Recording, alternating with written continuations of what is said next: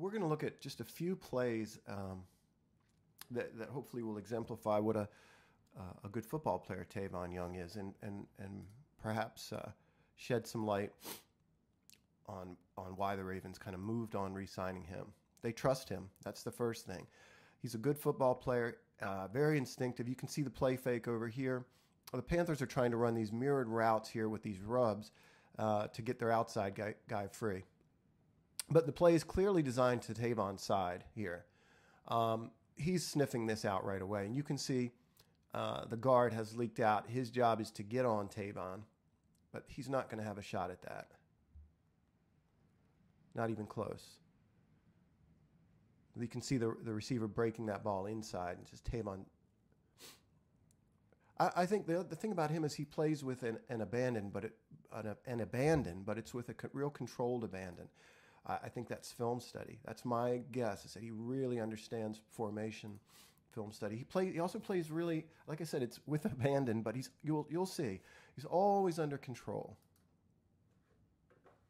This is the sort of control that I was talking about. You don't see Tavon in this play, but I want you to watch Roethlisberger's eyes, and then we'll go back and look at the all-22. He's clearly looking to that side of the field, and he's got an idea about this guy here, 84. You see him even kind of pump that. That's where he wants to go. Let's go back and look at what we see. You see Tavon over this slot guy, and I just want you to see how controlled, how comfortable he is. The slot guy being Antonio Brown. You can see both receivers run right at Tavon, Antonio Brown and this tight end. And look how confident and comfortable he is in assignment. Passes him off and sticks with Brown. And as we saw, from the previous angle, that was going to be the hit.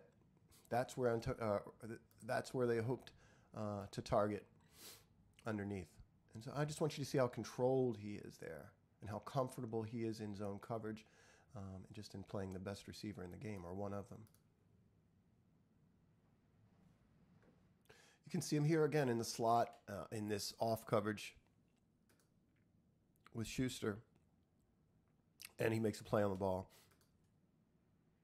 Watch his eyes. Watch him watch Roethlisberger. Roethlisberger has got both, his front shoulder pointed away from Tavon at this point. Keeps an eye on the receiver. As soon as he sees him come into that break, before even Roethlisberger turns around, as he starts to sit down, does Schuster, you see Tavon breaking forward. And watch where Roethlisberger puts the ball. He puts it to the outside shoulder here, towards the sideline. So he's got to get around him and get way out in front, and just makes a play on the ball. Watch that again. The Ravens' corners are very, very good against the run, and Tavon is definitely right in there. Love his alertness here. You can see his eyes in the backfield. This slot receiver's intent is to get him away from the edge by working inside. He's going to block him, or attempt to, but that's what he's trying to do there, is pull him inside. And if Tavon falls for that, the edge is going to be free for Kamara. Well, just watch how instinctive he is. He does not even look at that receiver. And he secures the edge. He forces Kamara to come back in. And trips him up just enough there. So if you don't have a guy who's that willing to tackle, make the play against the run, if you don't have a guy that is that instinctive, that good a football player, you see him try to break down in space there and then dive and make just enough of a tackle. That's going to be a big play.